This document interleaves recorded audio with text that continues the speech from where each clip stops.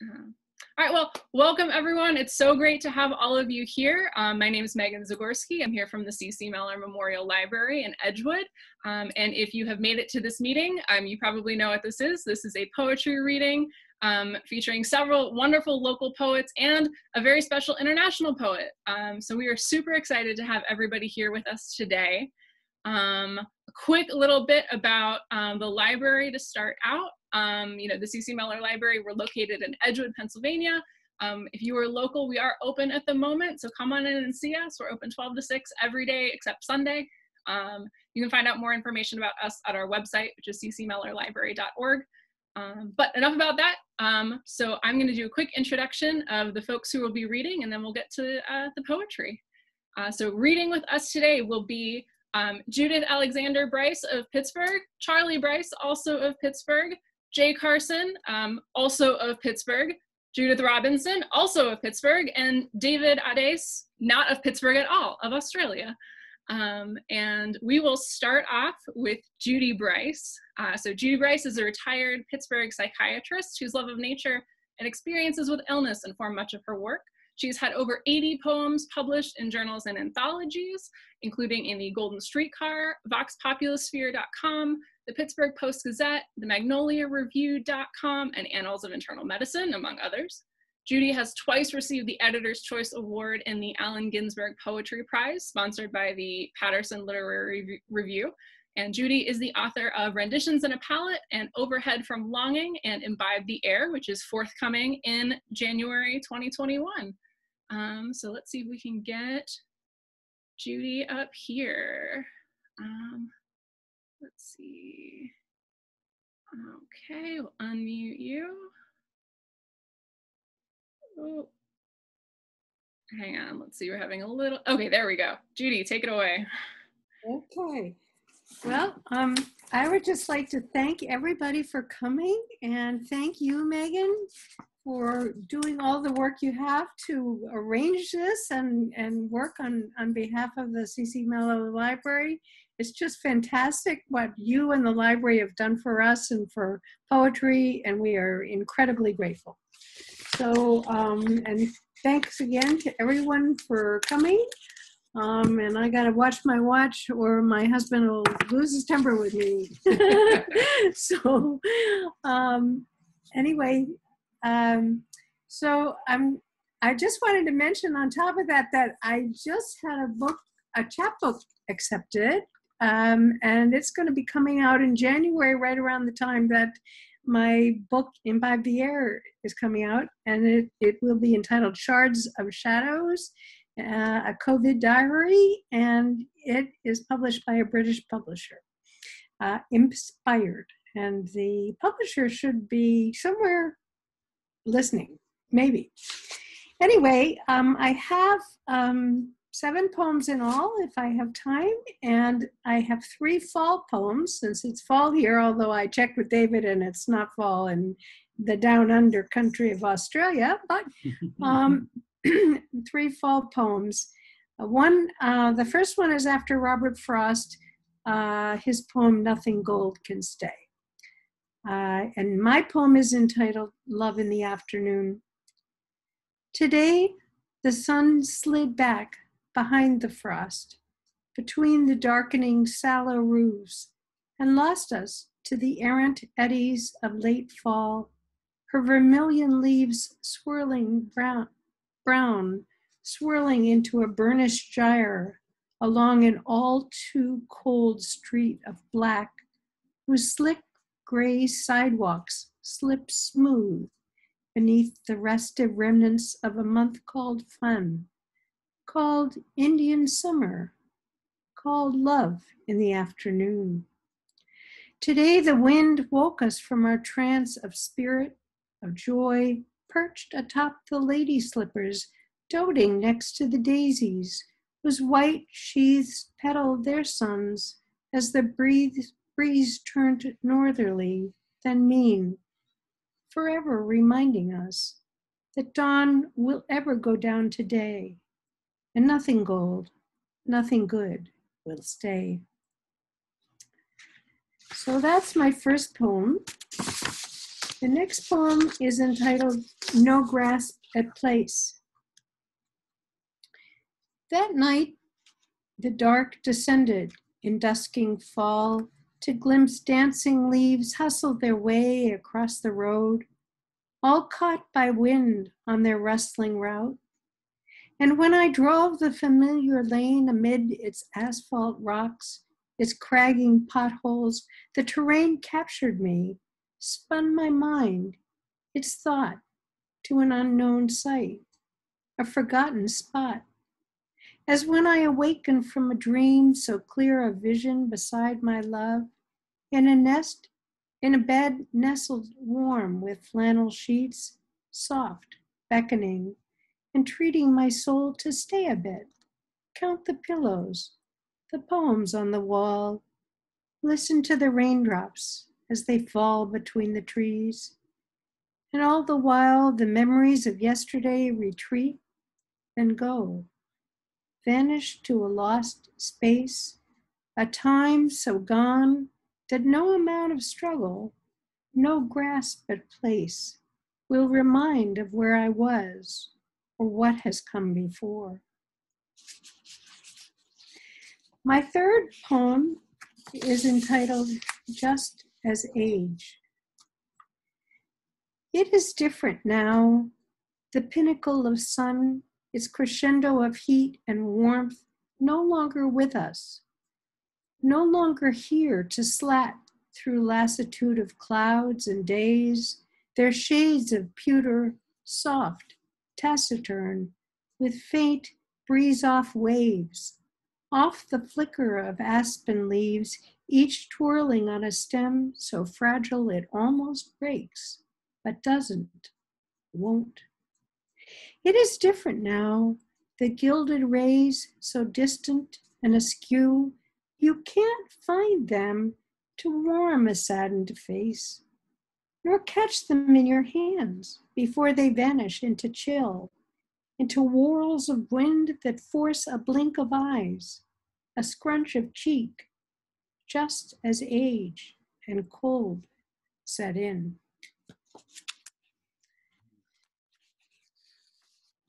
So my next poem is quite a divergence from those three.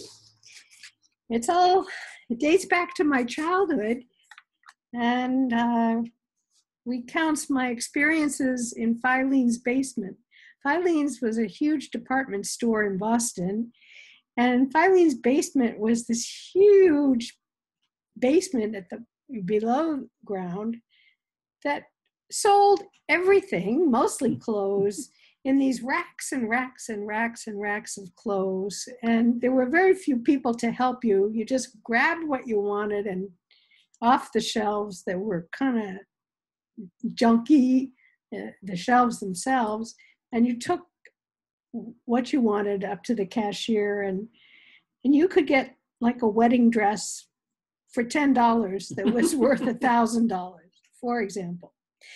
So this poem was spurred into action by another poet who wrote about Filene's basement. Her name was Yvonne Postel, so I start out with her name. Yvonne Postel, too, writes about Filene's basement, its temptation, the aisles and rows of clothes just to be sampled, mussed up, ruffled around, put back or not. But little does she know that Filene's was the very spot where I learned to shop, all on my own, without a mother saying yes. And no, don't touch that bikini, that bra, that sexy lingerie.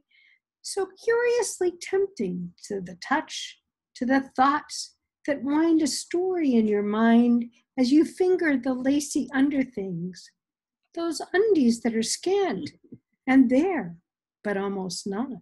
The filigreed stockings, black, with designs of stars and lines that might climb a young girl's leg to seduce a gaze from a stranger, handsome, lithe, and svelte across the racks. Those days by myself were the true adventure, following as they did the time with my mother's friend Rose, who led me on a buyer's trek when my mom was gone, perhaps indisposed. That very same friend about whom my mother had remarked needed to wear a girdle because of her oversize of rump, too big without one, too much of a waddle.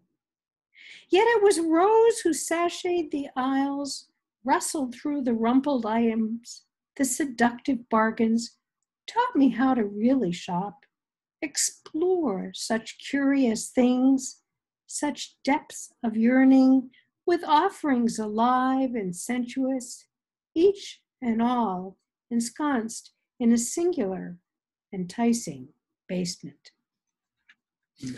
So that's Filene's basement.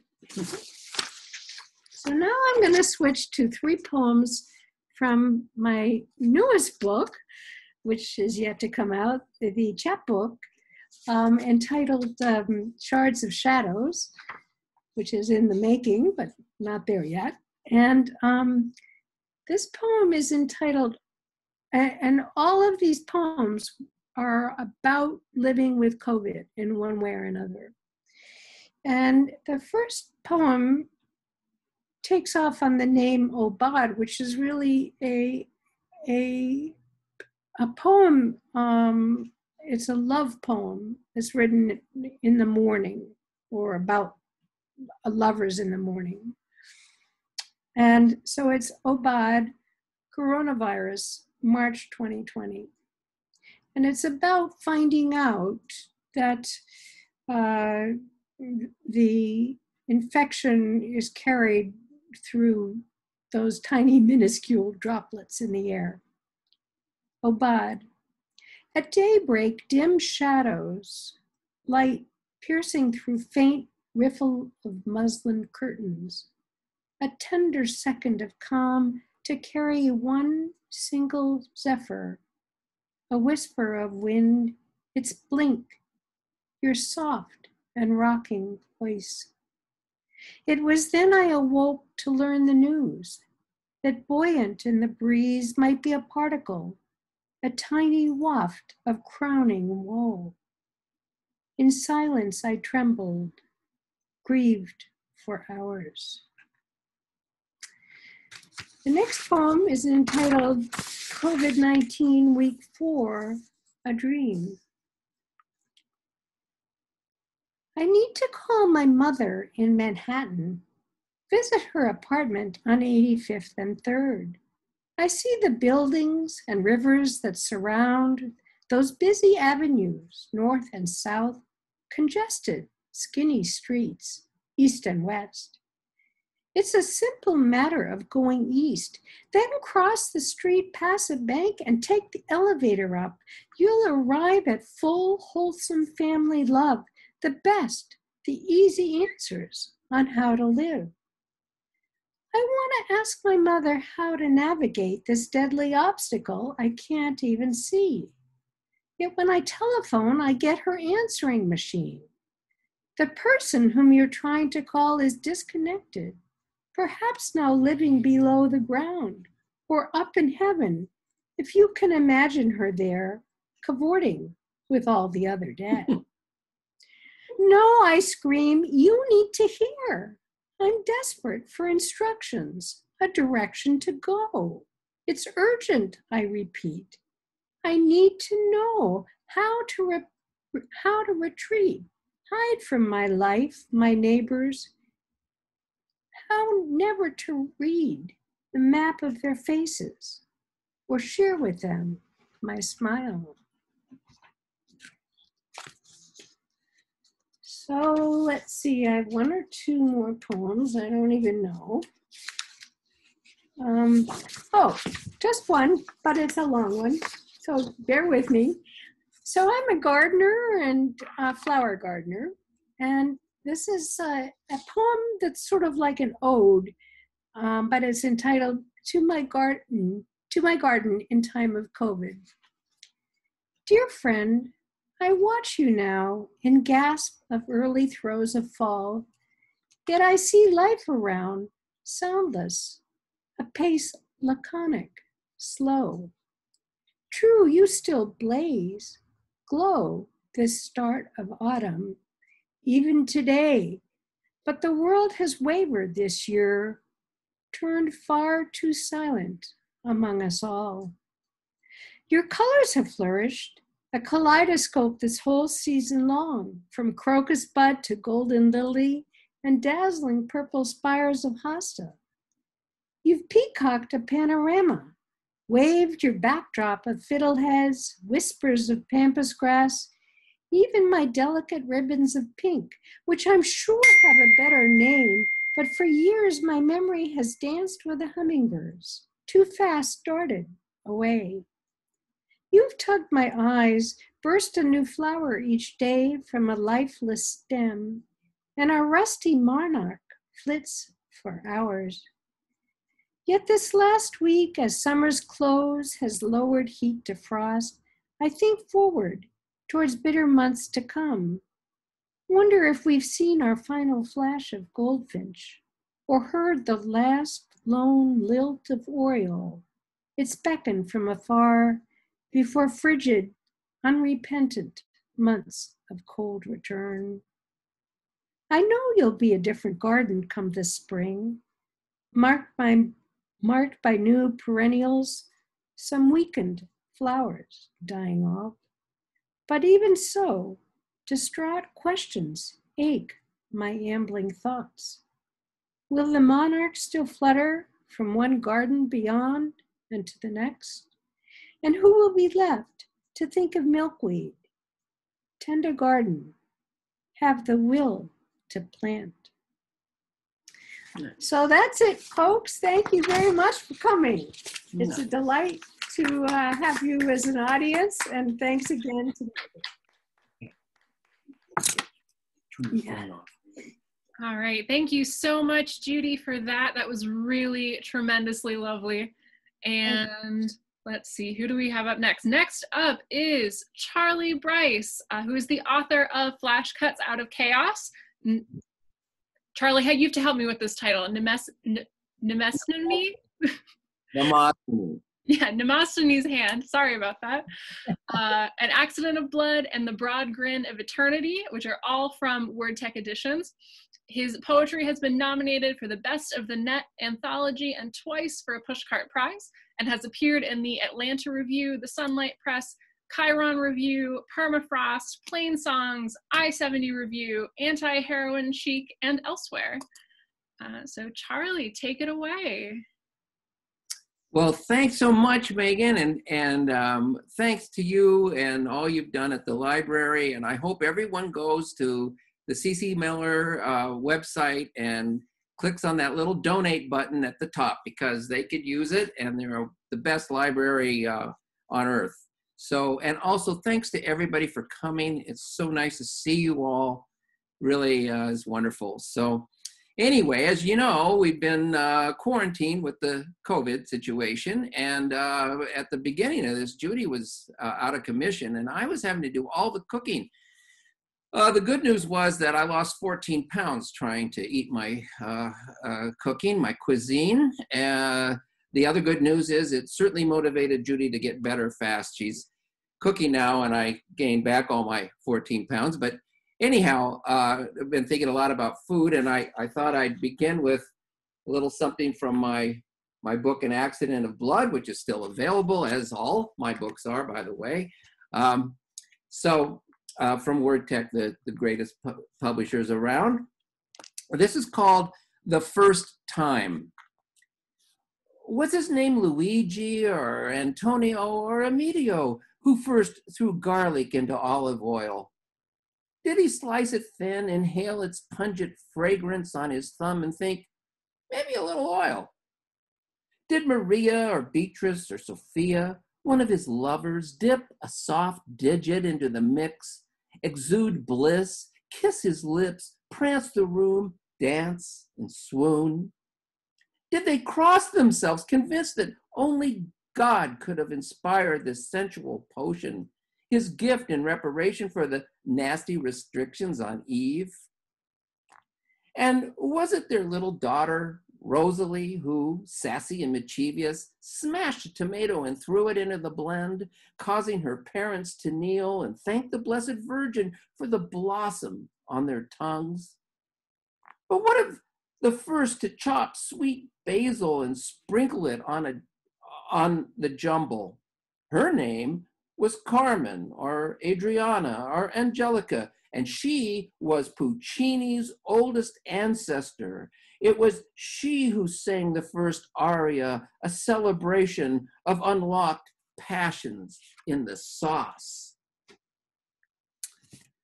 So, while we're on a little surrealism in Italy,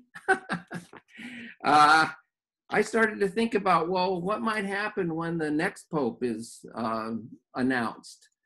Good old Pope Frank, you know, even though I am certainly not a believer, I think that guy's great.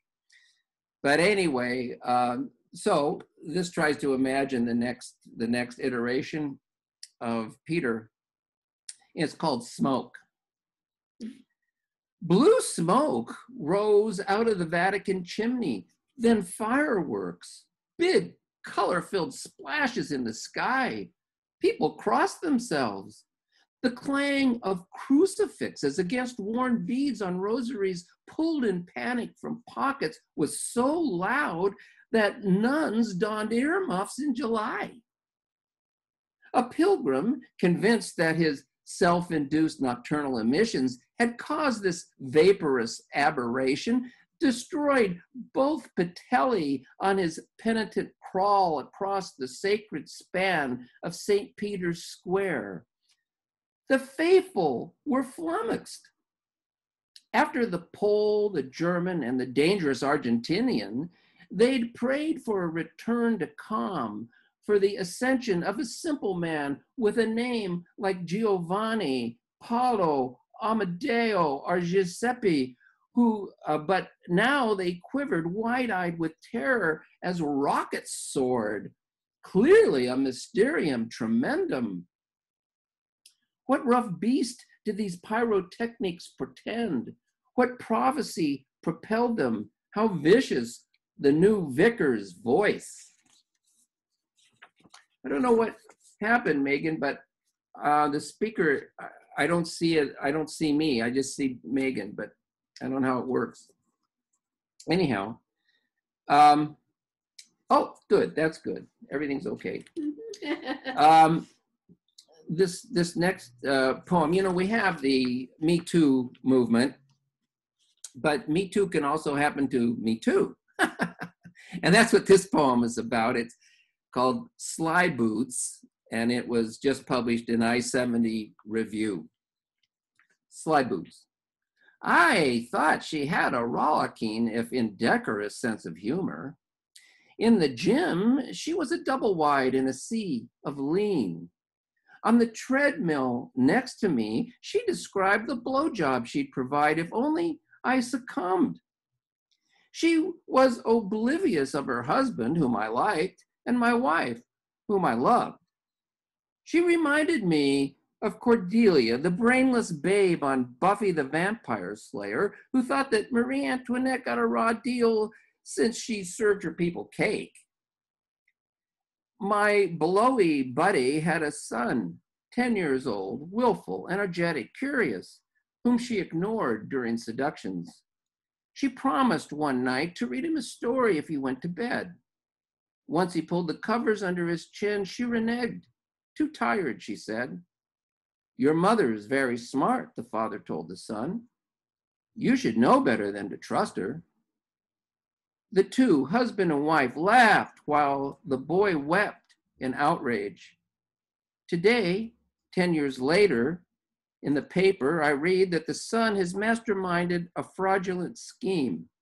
He's being arraigned as the apple while fallen is still attached to the tree.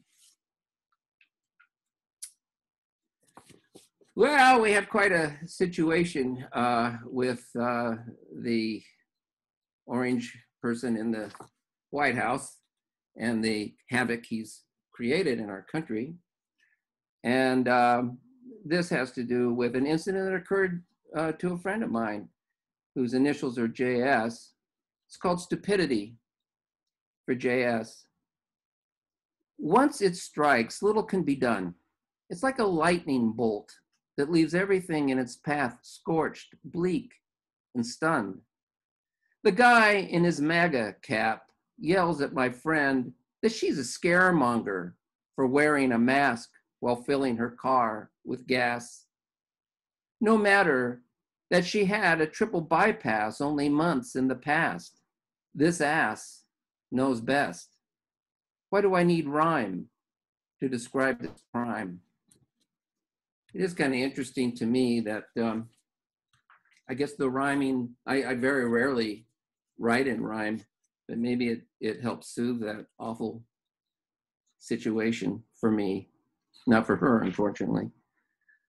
Now, to change things completely around and actually talk about something kind of beautiful, gorgeous, and tranquil.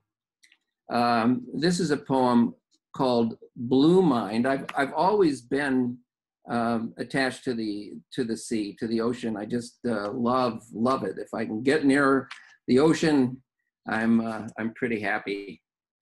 So this was just published in a journal called Flashes of Brilliance. Of course, yeah. Anyway, this is called Blue Mind. If infinity exists, it's in an ocean gaze. Blue mind, the scientists call it, where there's nothing but water and sky, where horizon is a hazy term, where hope is unimportant, as is yearning, sadness, or joy. Even love disappears into that blurry beyond of blue mind, of it's okay, of lost is the only sight on the map. So, since we're talking about nice things, here's light is nice. I like light. I'm for light. I'm pro-light. I would vote for light. Anyway, this is a poem called Launched in Light. It was published just recently in Ink Pantry, but it's in my forthcoming book, The Broad Grin of Eternity, which will be out in March from WordTech Editions. Launched in Light. Every morning I open the blinds as if hosting the main on a sailboat. Like wind, a nothing that propels vessels along waterways. Light, another nothing I can't hold or touch or taste, fills our bedroom. Announces another day on our beleaguered but still green planet. People argue over light. A series of waves, a gaggle of particles, waves and particles. Its contrast with afternoon shadow heartbeats a room, pushes particles of my life into an open-faced discovery, sends waves of warmth through my biography. They say that night harbors mystery, but real mystery is launched in light. How does something not liquid pour onto a carpet or spread into a room like a celestial mantilla? How does a huddle of vibrating molecules force a smile or an invisible wave inspire a song? Here comes the sun, doo-dee-doo-doo. Well, so I have 2 poems left, and I'm getting, to read with my favorite poet, the one I happen to live with, which is a kind of a bonus, I would say. And this is about our first little trip to France as a family with our son Ariel when he was 13. And this poem is entitled, and these are initials, MYWIFE.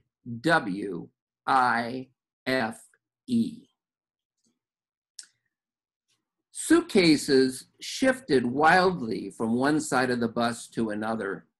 Ari and I grabbed what we could while we held onto the bus's crossbars and strap poles as if riding a roller coaster gone insane on cocaine or methamphetamine. The bus driver in Calais forgot that he was a bus driver. Instead, he'd incarnated Sterling Moss, racing down gnarled streets of Monaco, mocking gravity at every turn. And what are those bags?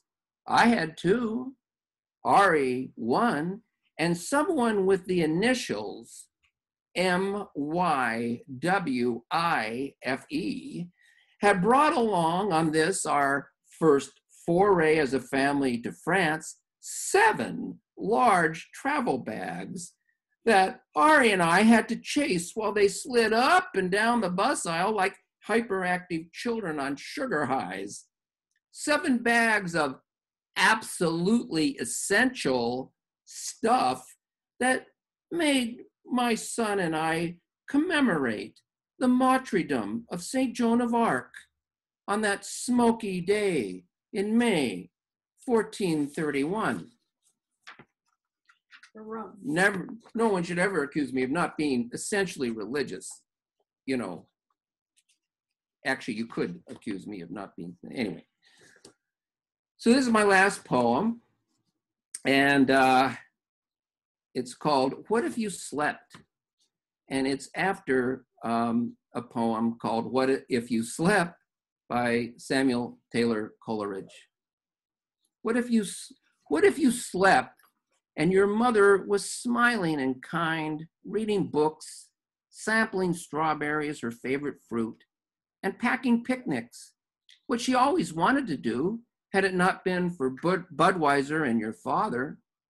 And your father was singing as he did in the morning, thanks for the memories and blue skies, and was sober and fighting trim.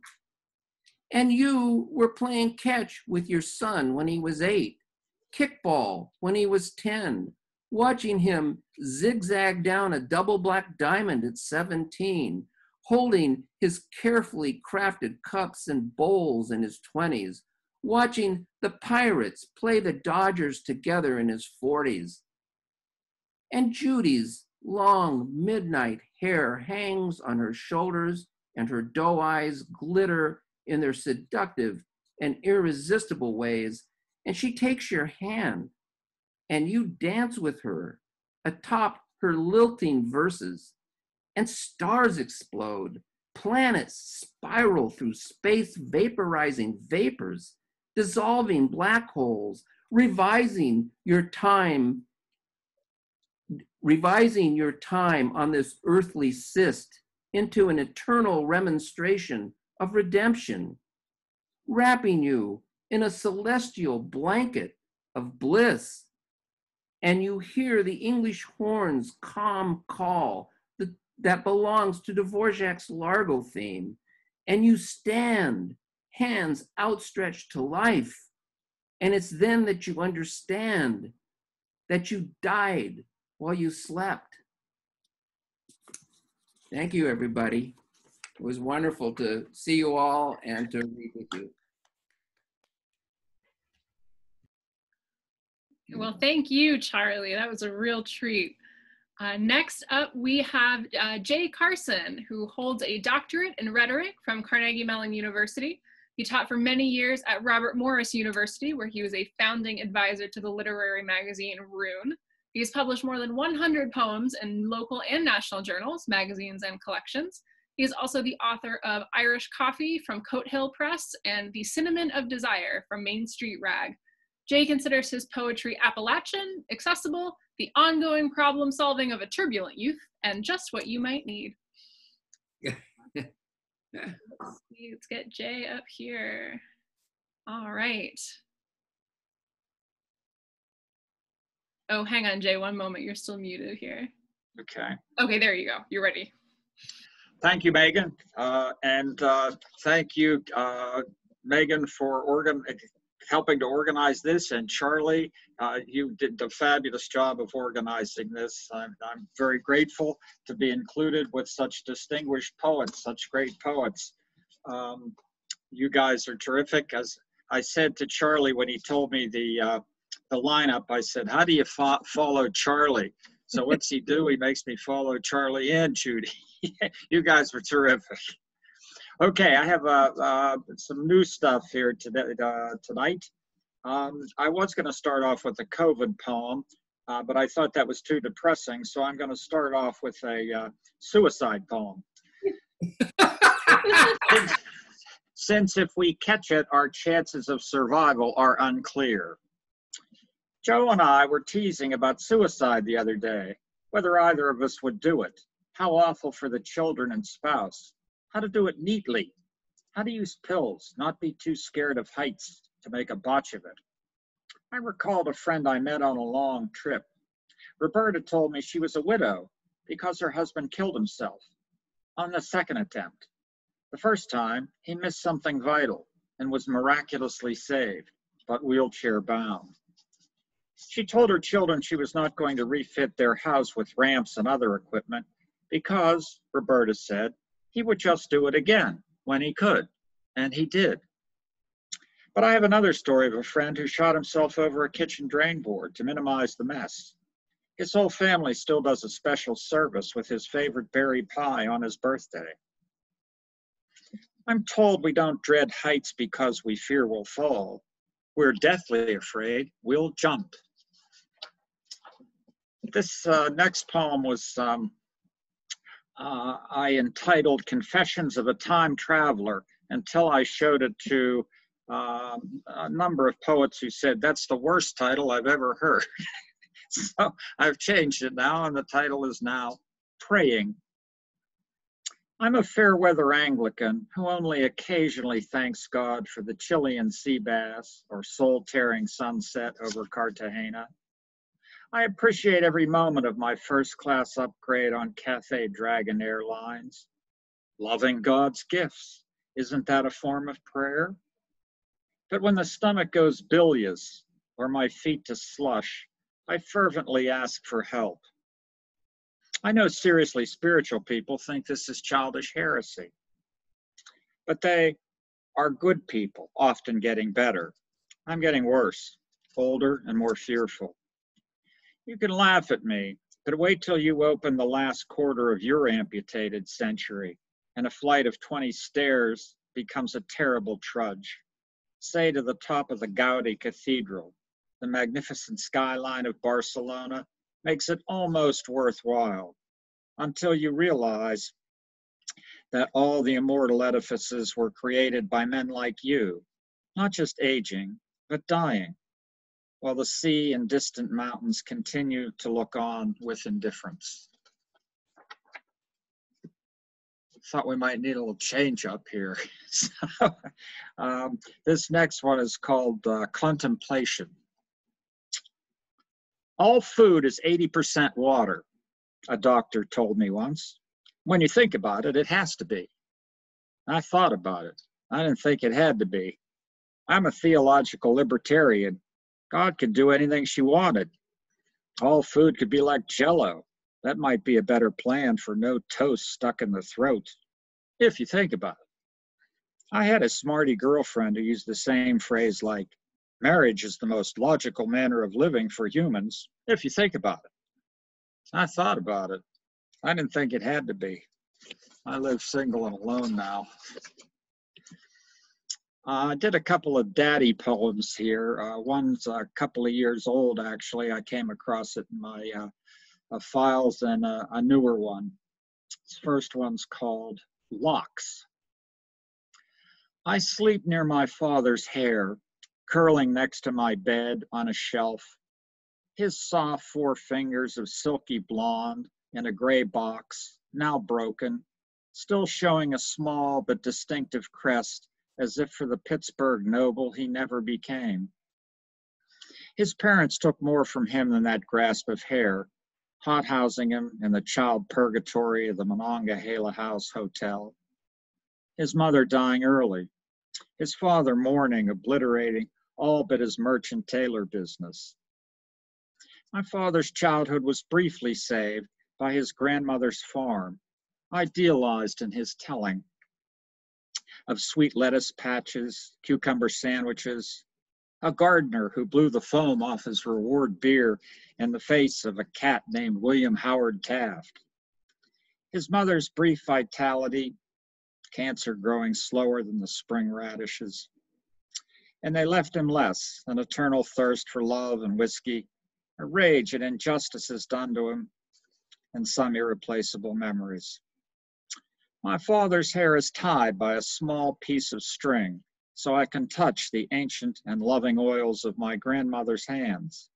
The string is as dried now as worn out compassion, but that won't crack or blow away. And this is the second, more modern one. I have always lived within the sound of the Pennsylvania Railroad, which moans, then sings, and rides me at night to the sound of my father's voice, trembling at the trains he knew and those he rode in childhood, and growing and passing. The ones to meet his father in Cape May, or to carry a gift to my mother in New Mexico, or to come and lift my brother and newborn me in California. He'd given up the car for good in the Sonora Desert, simply at the urging of a billboard showing cool, happy people in sleek, frosty-looking Santa Fe cars. Next time, take the train.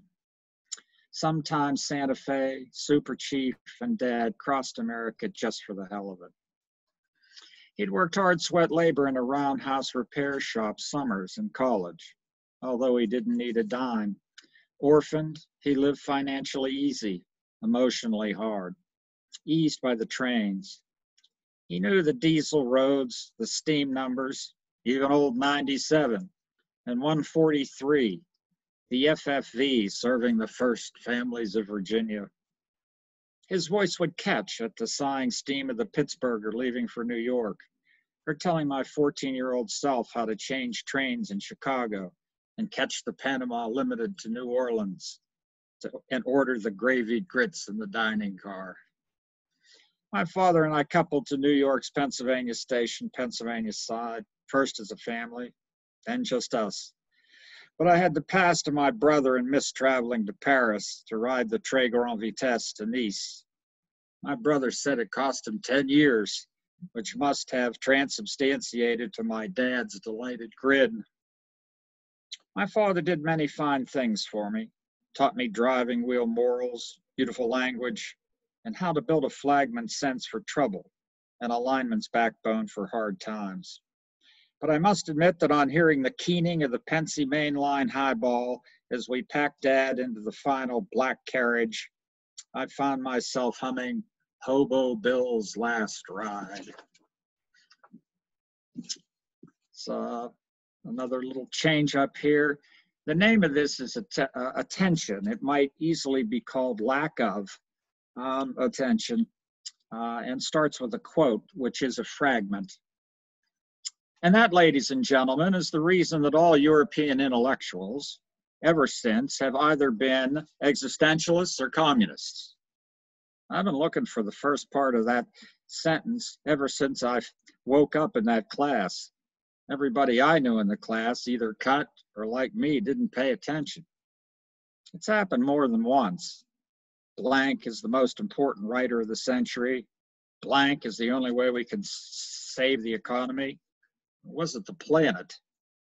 I finally did read the first part of The Sun Also Rises enough, 3 times, to find out that Jake Barnes had an accident in the war that made him impotent. He wasn't just being coy with Lady Brett. I'd like to hear your thoughts on paying attention, but I'd probably miss the first half of them. So, like Jesus said, save the something or other for last. I'm in a pretty good spot now in my life. I'm feeling pretty good, but there was a time when I wasn't. And one of the things that kept me going in that time was models.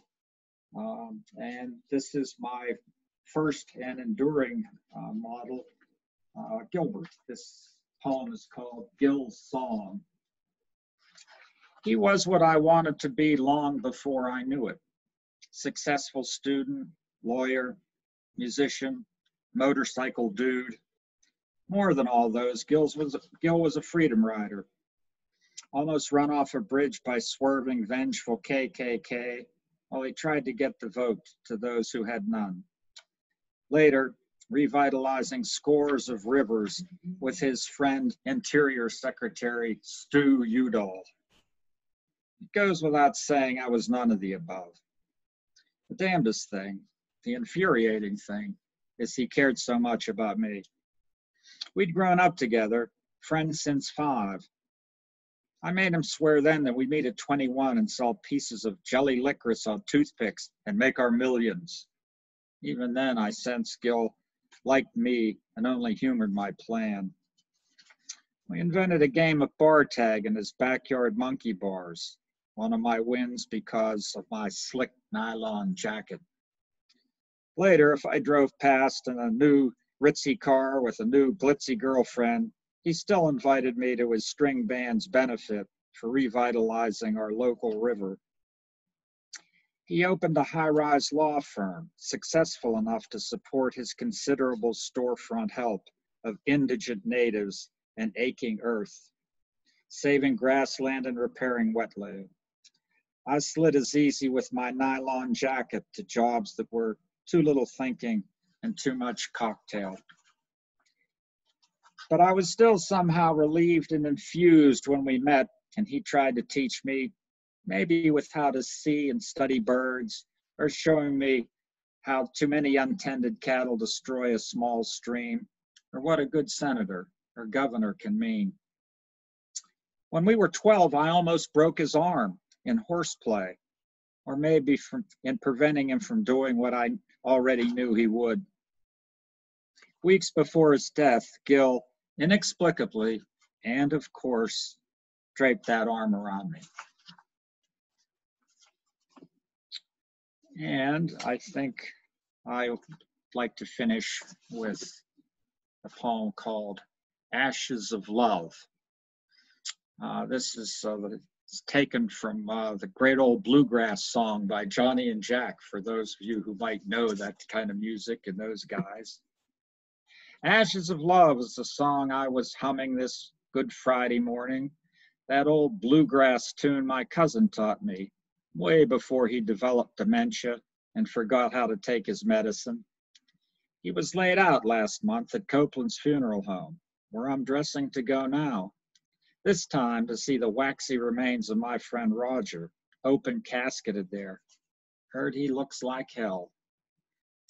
I was recently in the Holy Land, as I learned to call it, now that death, not yet the rule among my friends, is no longer the exception. With other ancients, I walked the Via Dolorosa, placed a pleading note in the Wailing Wall, and sailed a boat on the Nile, wondering how to age so long and well. My elder men friends and I sport worn-out faces. Miracle medals replace our bones, some heroes now in wheelchairs rolling towards an end. I have the promise of the upstart Nazarene of more than the elaborate headstone my legal will demands. But will I have love beyond these last words? Thank you, guys. And thank you, Jay. That was really, really something. So next up, we are going to have Judy Robinson. Judith Robinson is an editor, teacher, fiction writer, poet, and visual artist. A graduate of the University of Pittsburgh, she is listed in the Directory of American Poets and Writers. She has published more than 75 poems, 5 poetry collections, 1 fiction collection, 1 novel, and edited or co-edited 11 poetry collections. Robinson teaches at the Osher Lifelong Learning Institute at Carnegie-Mellon University and at the University of Pittsburgh. So let me bring her video up here. One moment. All right. Judy, you are ready to go. Okay. Thank you so much, Megan. And thank you all distinguished poets who have joined me tonight. I'm honored to be among you. Thank you so much. And very, very special hello to lots of friends in New York and Canada and all over. Thank you for tuning in. All right. I'm going to start with a few new pieces. Brand new poems.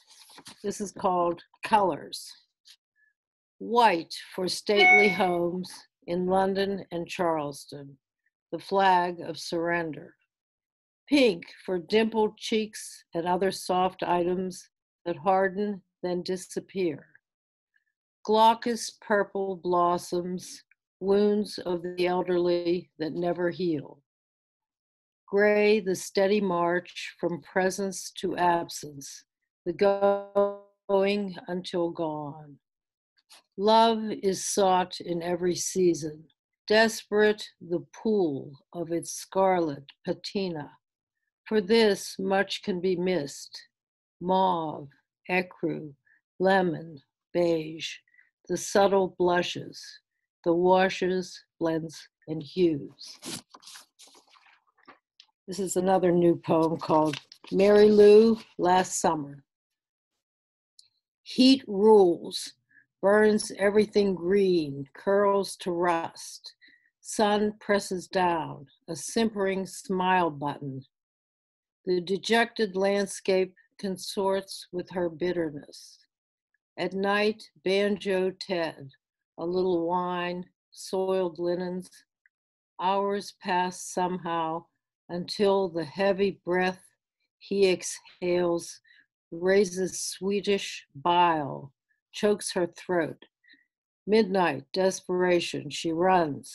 He tries, but does not catch her, hammering away on the clubs, the gyms, the ship's locked doors. The song he writes, Last Summer, weaves the story his way. Heroism, his twangy theme, a simple 3-chord strum. This was my Pushcart Prize nomination poem. It's called Feedlots, with thanks to Blue Unicorn publisher. Feedlots. My head is clamorous with mourning. Before me, crowds are trampling the pathways. Up for breakfast, they rush to feed at counters and tables. True, at night they lust to dance, to play, to curl beneath bed covers. By day, to decorate and embrace themselves. True, some will remember a moment of trout shared at a windswept lake in summer, a kindly word, a promise. If once happy feeding, they will nod, smile, and choose a rounded spoon. If starved, take care. They will find the sharpest knife. This is the title poem of my last book, Carousel, and it's called Carousel. I who want speed, tumble and crash, struggle to right myself. Ponies bow down, ivory teeth bared, nostrils spread wide. I roll to my left, creep to my knees. Ponies spin on, edges blend and blur. Angels and cherubs watch my body go down again and again. Ponies rear back, painted hoofs rise, blank eyes stare. Full circle mechanics fuel whistles and horns, plexiglass hearts. Wounds will heal, swellings recede, scars will be pink but not pretty. Unlikely roses, roses as bruises on limbs and on lips, and ponies spin on.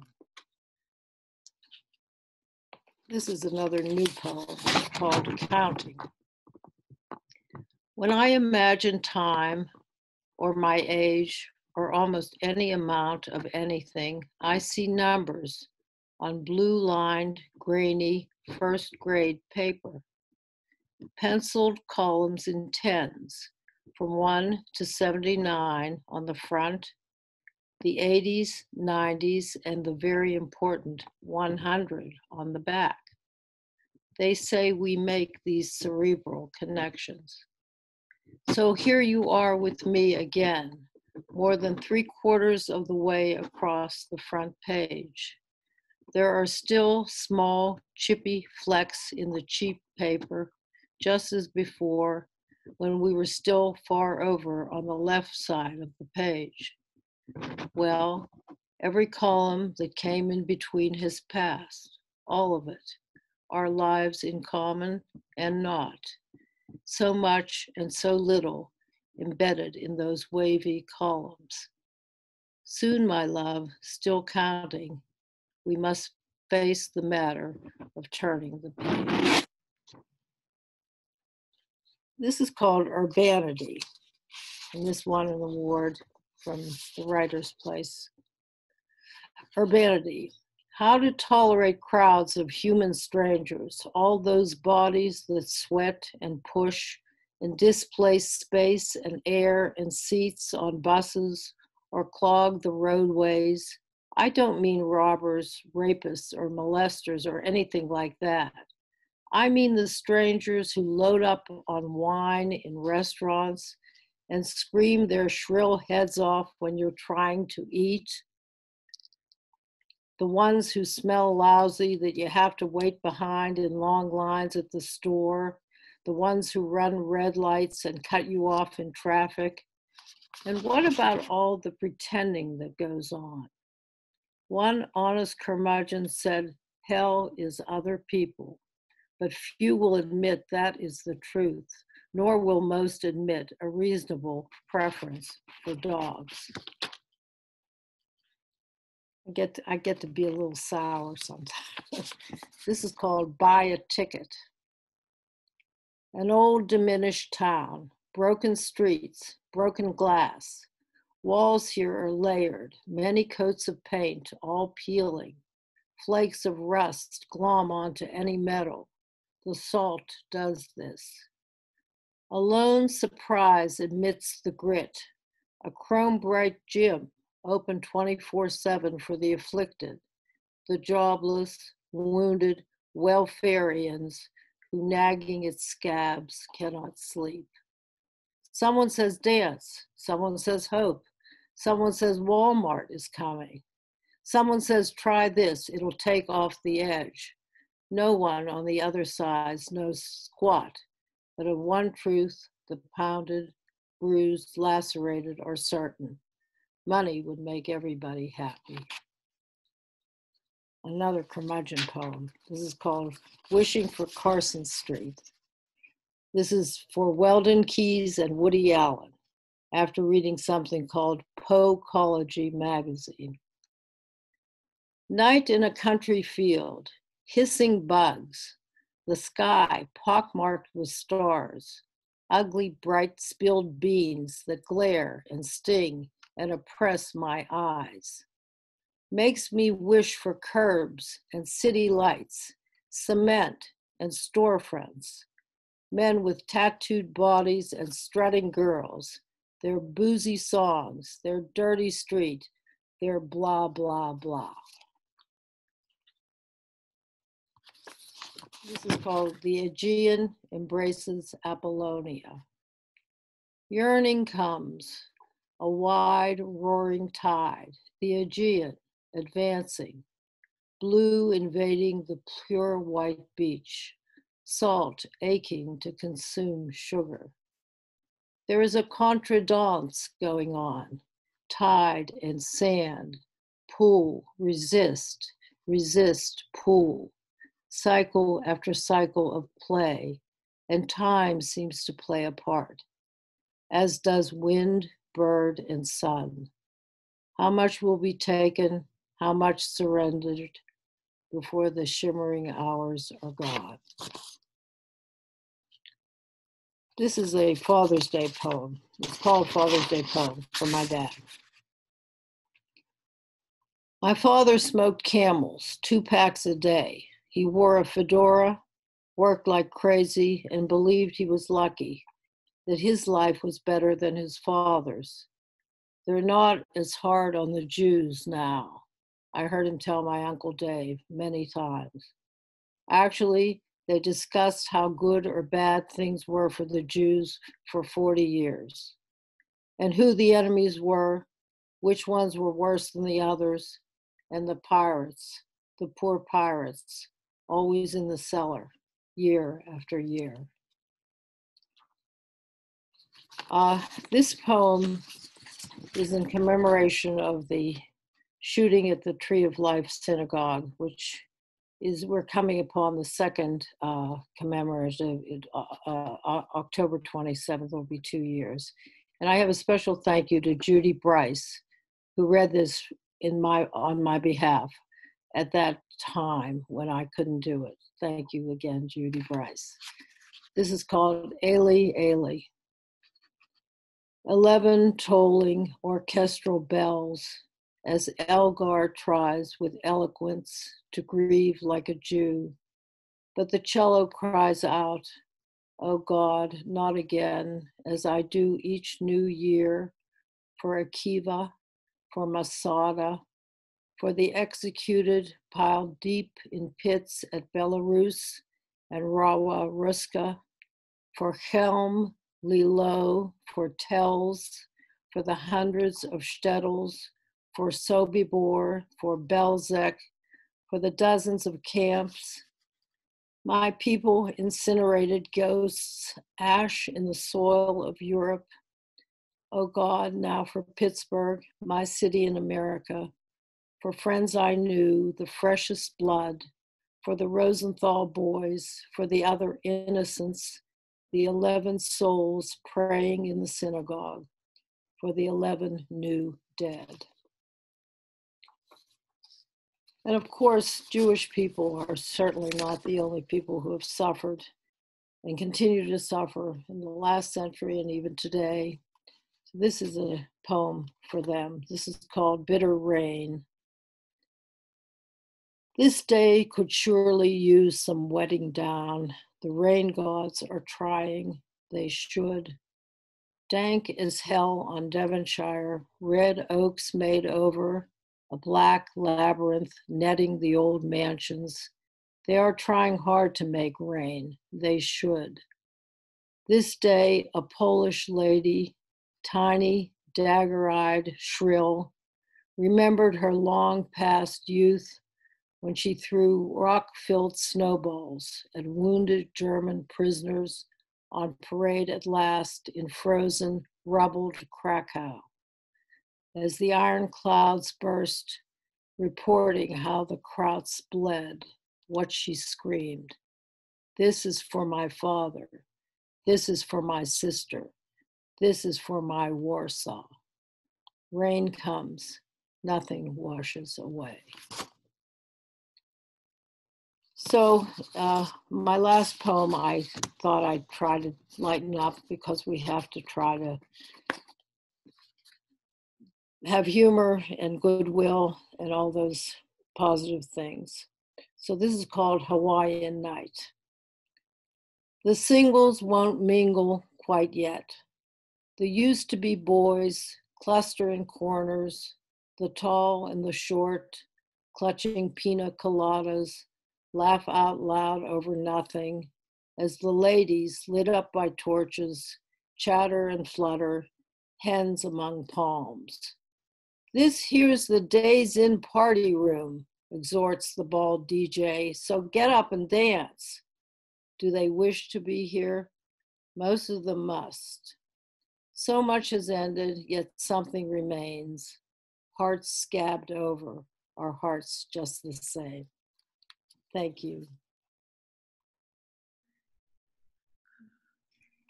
Well, thank you, Judy. That was really quite moving.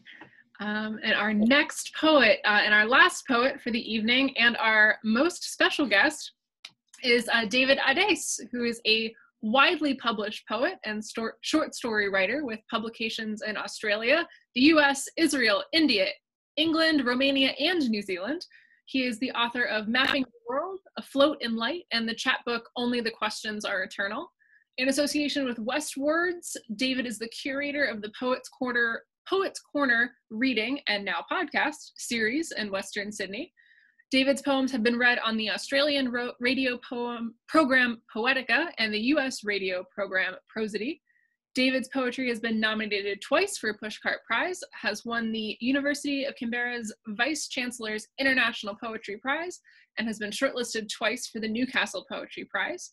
His poems have been highly commended in the Bruce Daw National Poetry Prize, a finalist in the Dora and Alexander Rains Poetry Prize in the US, and commended for the Reuben Rose International Poetry Prize in Israel. And we are so delighted to have him as our very special international guest. So David, you are all set. Oh, hang on one moment, you're muted. Let me, okay, try now. Can you hear me? Yes.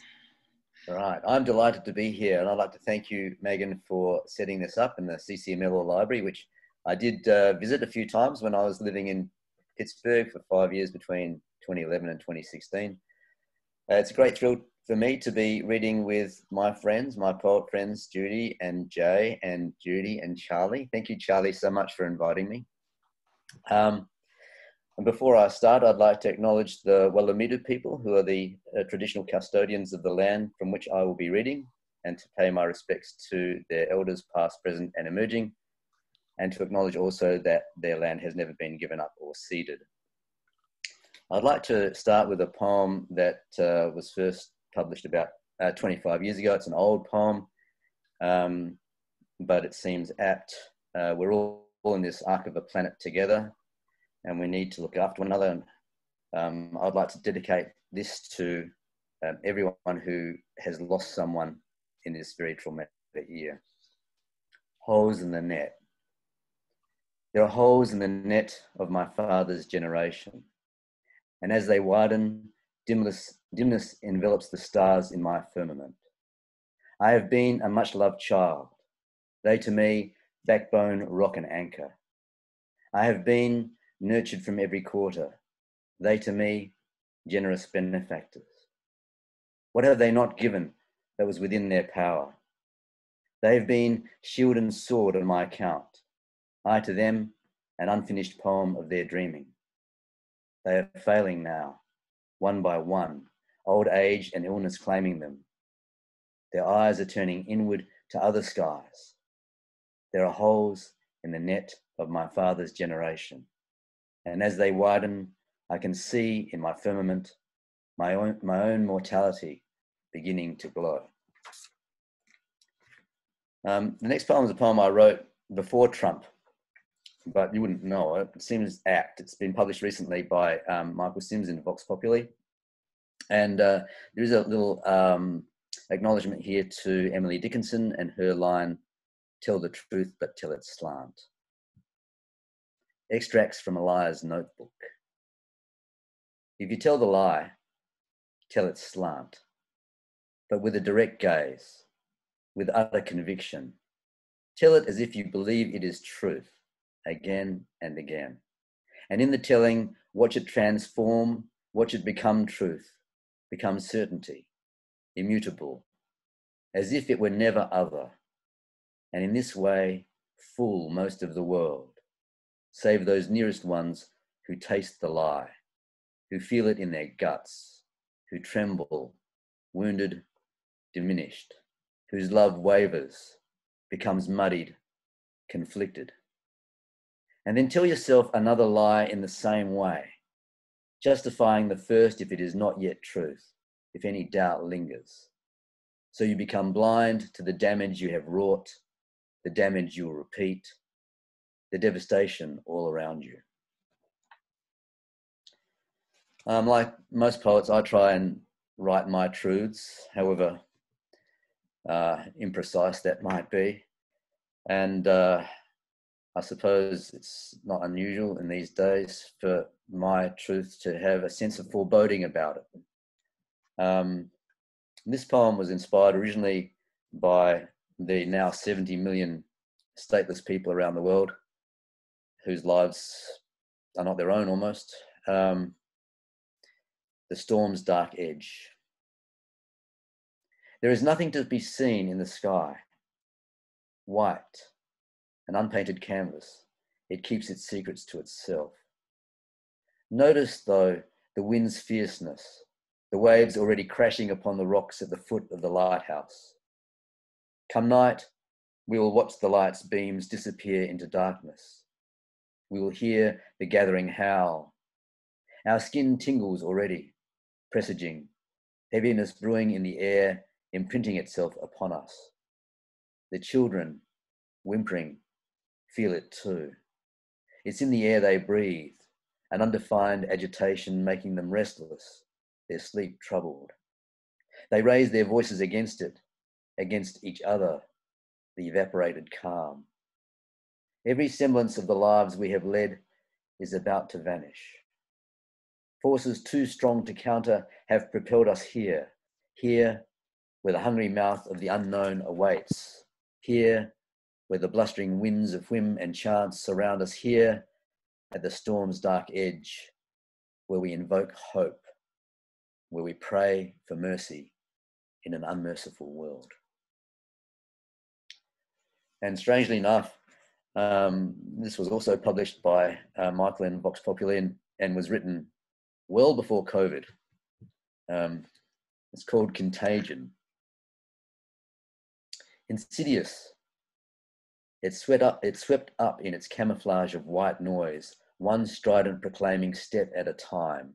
Its knee-jerk, shoot from the hip scattergun playing loose with facts, short attention span sprays, provoking dismissal, though not without qualms. Danger often lies like an unsprung trap, heedless of its quarry. Not Marburg or Ebola or hantavirus, not bird flu or Lassa virus or Junin virus, not Crimea Congo fever virus or Machupo or Kayasanur forest virus, not dengue fever or Zika, but just as complex, just as unsubtle. I have encountered it before, when it was more constrained, skulking around in backwaters, before it ratcheted up its virulence. It comes now Hydra-like, unstoppable, morphing by the moment, ebullient, caught up in its withering sweep, its rapid-fire fling of complaints and accusations, its hunger for attention, its frenzied neediness. Smallness has such a big mouth, such an endless appetite, so much trouble digesting, and still it wants to eat us all.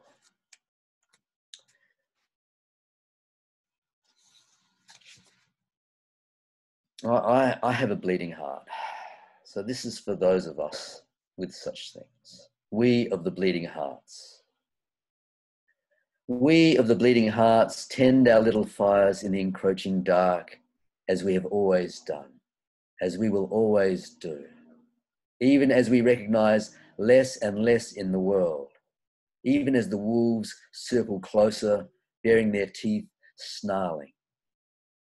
We cannot help ourselves. We sing the songs within us, the prayers, the incantations. We whisper our hopes, the dreams we will not relinquish, our hands reaching out to touch the wolves' beautiful coats.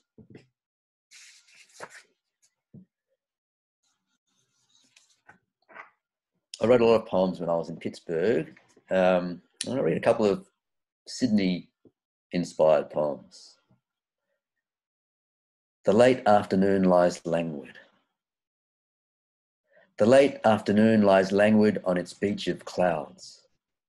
There is honey in the breeze, a rumour of rain, and the ocean of night has not yet found its harbour.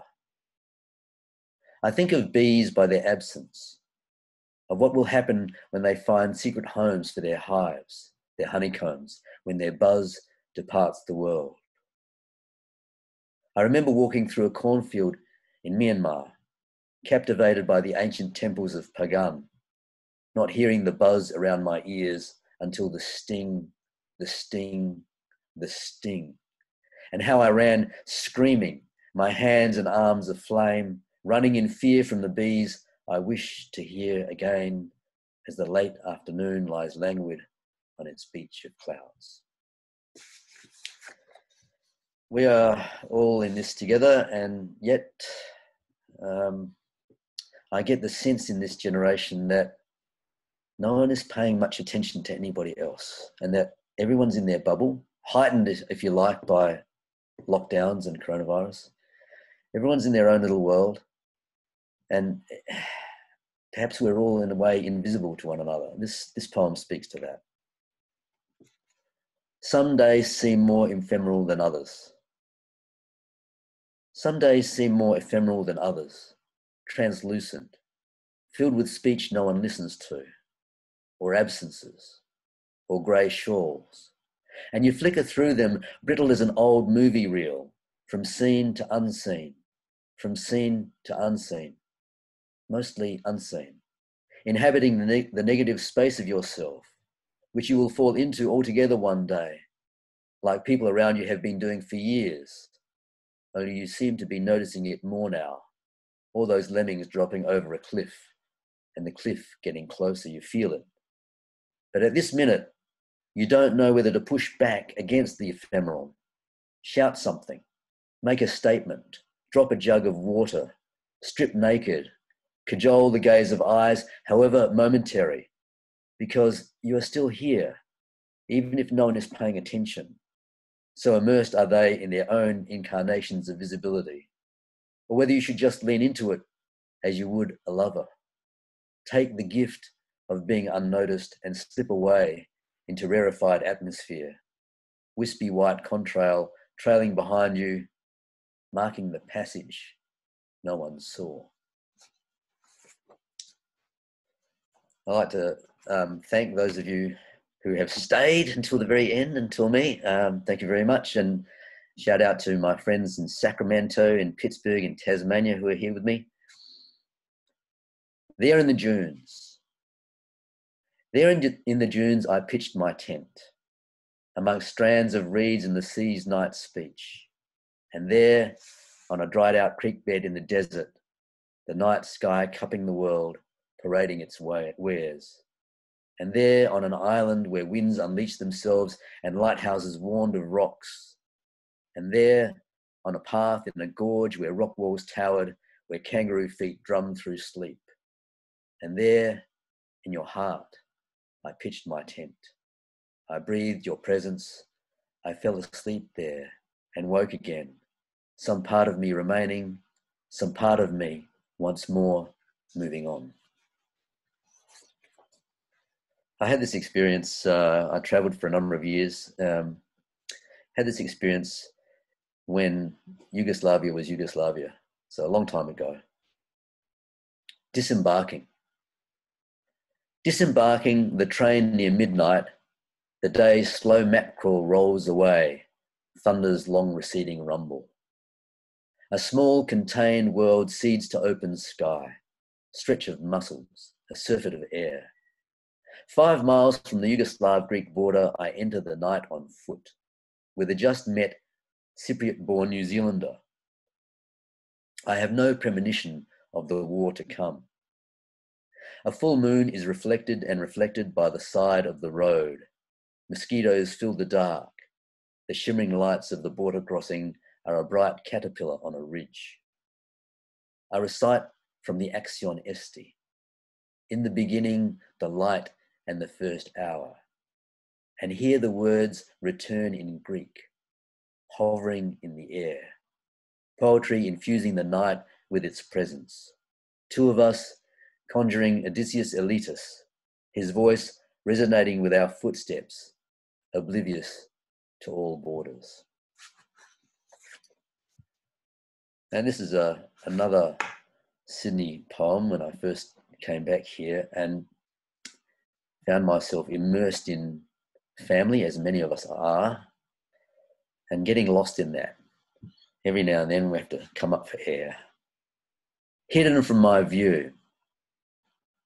Today is a wetly new day, the heat of recent days having broken, a thirsty sky having turned on its tap and forgotten to turn it off, whilst bustling white cockatoos flap loud and low, screech their pterodactyl scrawl above the drenched urban lawns, the glistening, orderly trees.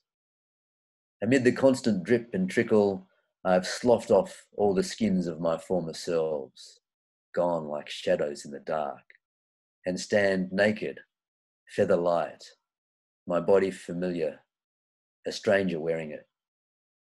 Where did I go in the cacophony of family life? And who is this now, in a suddenly empty house strewn with the tailings of other lives. I want to hear the poetry of the almost silence I once thought cleaved to me like a lonely ghost. I once thought I'd had too much of, just as all the paths I took me far from the path I thought I was taking.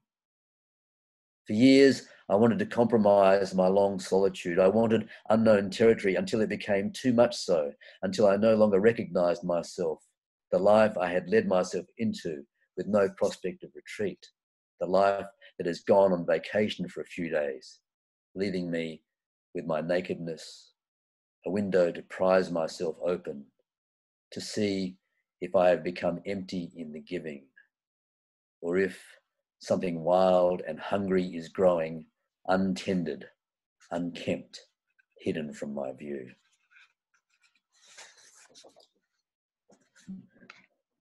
I've got two more poems, both of them are a little bit, I suppose, elegiac. Not going to finish up on a terribly upbeat note, but I wanted to share these with you. Something is always arriving at its end. Something is always arriving at its end. This breath and the next and the next. I wonder now each time I see you, each time I speak to you, if it will be the last. I wonder if something lies beyond each end, if what has finished continues a secret life in another realm, if the last time I see you in this realm is not the last time I see you. Now I am making a mountain of endings in order to climb it, to look from its summit upon what I have never seen before, spread out before me in every direction, coming to my own end with eyes open, not wanting to miss it, not wanting to miss anything. And my last poem, fittingly, There at the Last. There at the last, after the wine, the champagne, after the clinking glasses, the toasts, the merry interchange of voices, the sky darkens. One after another slips away, following secret paths to where each alone must go. The noise diminishes, save for the sea's restless roar, the wind's gusty breaths, the sound of every word being unspoken, every promise annulled.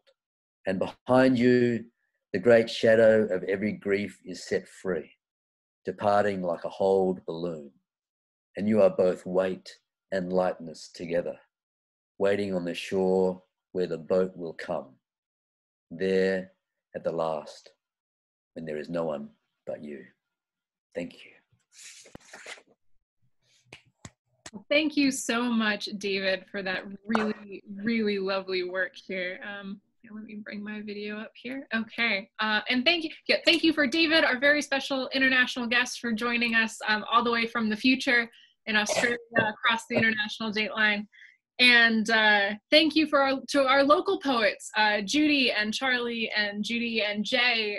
We are always so lucky to hear your work and have you share that with us.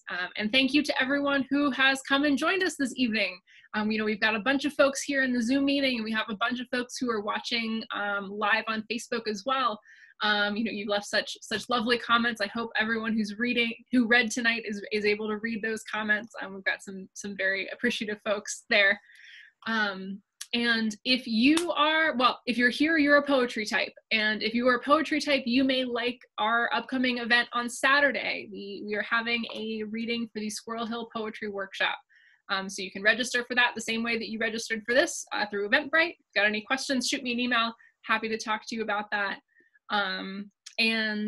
This recording will be posted on YouTube of the C.C. Mellor Library YouTube channel. You can find that just by searching for C.C. Mellor Library on YouTube. It will also be up on Facebook immediately afterwards. Since we've been live, it will just be, you can see the recording straight away. So if you know someone who would have enjoyed this, please share it with them. It's the beauty of the internet and asynchronous events. So please feel free to send that out to all of the poetry lovers in your life. And one last thing, the library is more dependent on donations than ever because of the difficult times we find ourselves in. So if you enjoyed this program, if you want to see us do more programs like this, if you support the work of libraries in general, go to ccmellerlibrary.org/donate. It is never a bad time. No gift is too small. We are always appreciative for any support that you guys can toss our way. And if you or anyone you know would like to do a reading, let me know. I love doing these. They're super fun. So thank you to everyone who read again. I'm going to go ahead and close our program out. And I hope everyone has a really lovely evening. Bye, everybody.